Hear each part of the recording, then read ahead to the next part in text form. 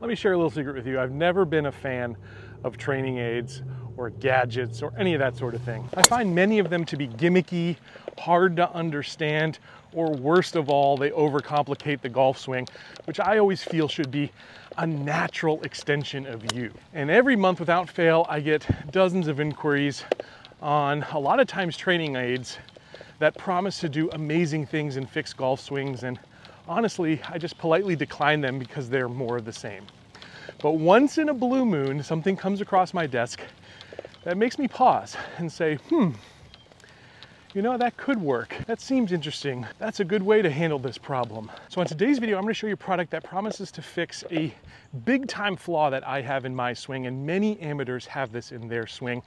It's one of the biggest things that separates us from the way that professional golfers hit the golf ball. And it promises to tackle this problem in a very unique technological way. So of course that got my attention because you know I love golf technology. So the device is called the HackMotion, and it promises to help me with my full swings as well as with my putting, really getting the mechanics of my golf swing dialed in. Today we're gonna explore it, and full disclosure, HackMotion has sponsored this video, but I will say they have no say in the editorial content.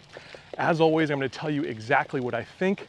And there are a couple of gripes I do have with this, so make sure you stay tuned to the end to find out what those are. And while I think this device is good for many golfers out there, I just don't think it's for everyone, and we'll talk about that as well. So if you're ready, let's dive in. All right, we're here in studio. I'm gonna show you in real time what I've been working on. So first we need to get set up. When you unbox this thing, very simple, you've got the unit itself, and then you've also got a charging cable inside the box. The next step is getting this thing on and calibrated. You've got the control unit here, which basically is gonna sit on your wrist where you'd wear a wrist watch.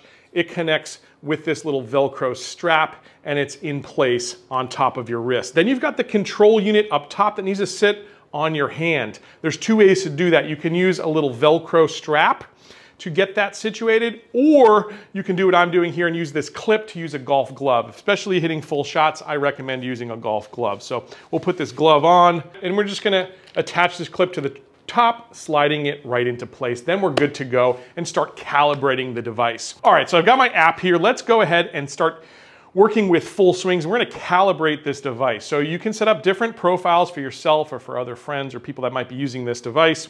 But I'm gonna go here with the default profile. We're gonna hit start, and now we're gonna calibrate the device. Just two simple steps. Literally, you're gonna hold your wrist out straight and flat, tell it that it's in position, and now we're gonna put our hand up at like a 45-degree angle, tell it that it's in position. All right, so right now, you can see there on screen, it's literally calibrated and showing you exactly what my hand is doing in real time. Very, very cool. So we can start practicing here. All right, here is the theory behind what I'm working on personally. My problem, which a lot of amateurs have, is that I kind of flip my wrists and they're a little too extended through impact. Now, what does that do? Well, my club face is a little open at impact. Many amateurs, often this leads to kind of that poopy little droopy fade, right? And a lot of people struggle with that, even that slice. And we lose yards because our club face is open at impact rather than a little bit more closed. Now, what do the pros do? They're de-lofting the club as they come through it, right? They're a little bit more flexed. If I'm like this, they're more like this coming through. That de-lofts the club. You're gonna hit a little lower trajectory. It's gonna go a little longer, and we're gonna promote more of that draw shot, all right? Something that's kind of turning over. All right, so I've really been working on getting my arms up in the air, generating a little bit more club speed, but in so doing, I've really started to get into the bad habit of flipping my wrists, and a lot of times my shots are starting to leak right on me. Okay, so that's what we're trying to fix here today. So first thing you want to do is you basically want to just get a baseline of your normal swing. So I'm just going to take my normal swing here. We've got our foresight range to tell us what we're doing, so we'll see in real time what these changes are doing for us as well. All right, there's a normal shot for me. As you can see, it's leaking a little bit right.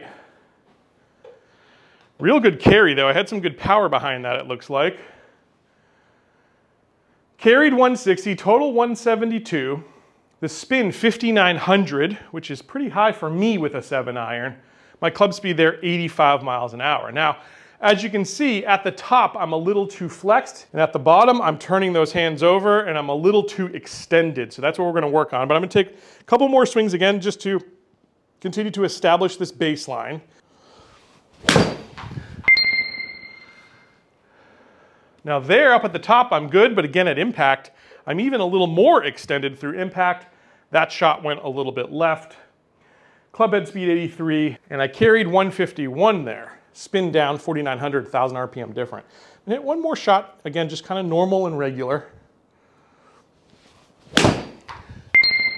There we go. Again, I'm losing it a little bit right.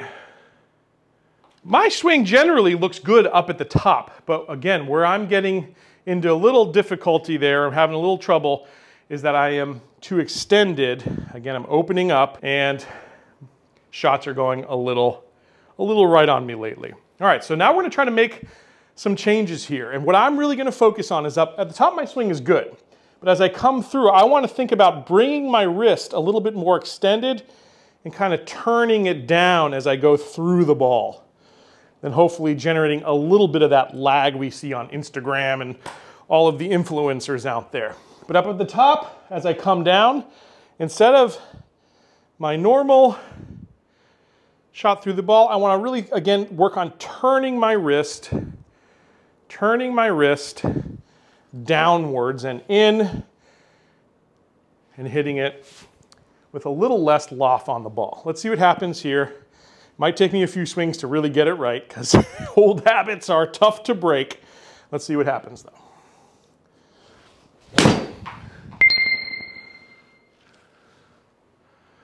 Well, I did it first time, and that was pretty cool.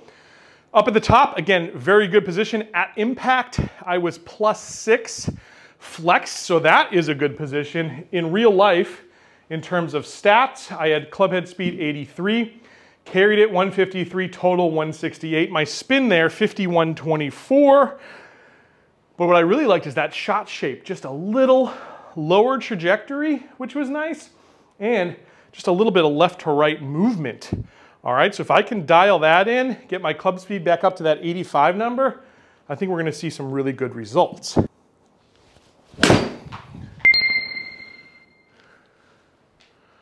All right, now what I like about this, you can see I'm on a hot streak. All right, so at the top, my position has been really good at the top.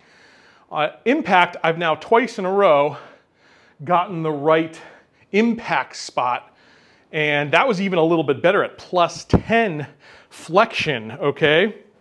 You can see a little range there, and look at that, I got my club speed now up to 88 miles an hour there. I didn't think I was swinging it any harder than the last swing. It carried 170 and it went out 181 with the rollout. Boy, if that's adding yards to what I'm doing. And the spin there, 57.50, so we're getting that spin down a little bit, again, as we de-loft that club and really start to turn 7 irons into 6 irons, 8 irons into 7 irons, so on and so forth. That's what the pros do really well. That's why they have these incredible driving distances. That's why they're hitting 9 irons 160 yards or whatever they're hitting them at out there, where I'm hitting at 135, 140. Big difference when you de-loft the club and you get through at the proper impact point. So it's just a matter of practice. I've been using this thing off and on here for the last couple of weeks, really trying to work on this, and something definitely happened there with that swing for sure. Now, if you're having trouble and you're trying to get into those impact positions, you've actually got articles and you've got videos that they've put right here on the app so you can work on specific drills in order to get to those points. Really cool how they've done this. So there you go, really plain to see the results that can be had getting those wrist angles into the proper place. You can see I've got more power to the shot. I'm taking a little spin off that shot, the trajectory, shot shape, everything looks really good. I am excited, and I'm gonna continue to work here with the Hack Motion. Now, what you saw here was the core version. The core version is $295 US. But you can also add putting when you step up to the Plus version, really work on getting that face on plane. I know myself, I really need some help in the 6 to 10 foot area. Lately, I just have not been making those putts like I should, pushing and pulling things, and working with the Hack Motion, I have noticed that I'm adding just a little bit too much wrist movement there at impact. So I'm going to continue to work on that. The Plus version is $200 more at $495. There's also a Pro version of this software which is going to give you a much deeper analysis. You're also going to be able to benchmark your stats against PGA Tour and European Tour professionals. If you really want to dive deep into the graphs and really geek out over this stuff, the Pro version would be for you. It's $995. But the great news here is you can really start with the core and then you can upgrade as you go. HackMotion allows you just to pay the difference between the plans, so I really like that. By the way, HackMotion has given our community 5% off the purchase price of this device. And I've got a link down below if you want to take advantage of that and save a few dollars. So thank you to HackMotion for that. Let's get into the positives and the negatives here. There are a couple of negatives like I mentioned up front. I would say the positives here are the fact that it's super user-friendly. It takes something that's extremely complex, these wrist graphs, the flexion, the extension, all of that, and really boils it down into something that someone like me, a mere mortal, can understand. And I love the graphics on screen. I love the hot streaks. I love the user interface and how intuitive it is. And I can literally see the results I'm having. So those are all huge positives for me. I also think this thing is priced very fairly where it starts there at the $295 US mark. Now, if we talk about a couple of negatives, there's two that stand out in my mind. The first one has to do with putting. Now, like I said, I did practice with the HackMotion doing putting, but the thing I found with the HackMotion putting is that sometimes it picked up shots that I didn't take and it missed quite a number of shots that I did take. So the putting, I think, could use a little improvement, at least with the unit that I tested.